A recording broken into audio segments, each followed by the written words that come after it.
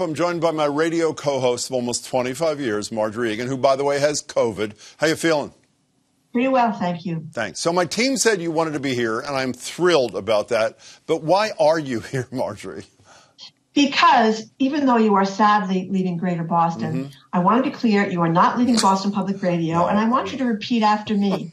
You will not leave Boston Public Radio until hell freezes over. That is my intention. That's it, yes? No, it is not. Since I've been told you don't want to mention any of the great things you've done in your 8 years on Greater Boston, I made a list. I have COVID. I need a list. So here's my list. Okay.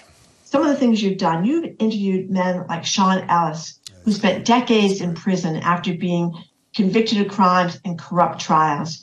You had those big brains from Harvard, Larry Tribe, Nancy Gertner on your show. You had BSO maestro Anders Nelsons and the famed cellist Yo-Yo Ma. That was one of my favorites, by the way. Let me just say about that. I love that show.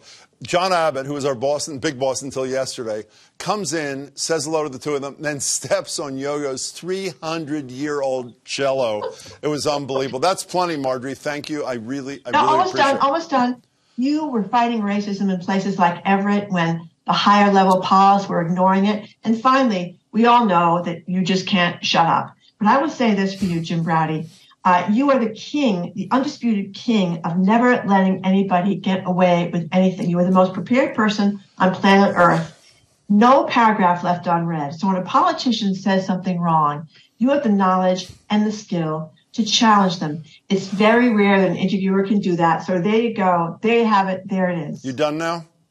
I'm done. Thank you, Margery. That was incredibly sweet. I'll see you tomorrow, yes?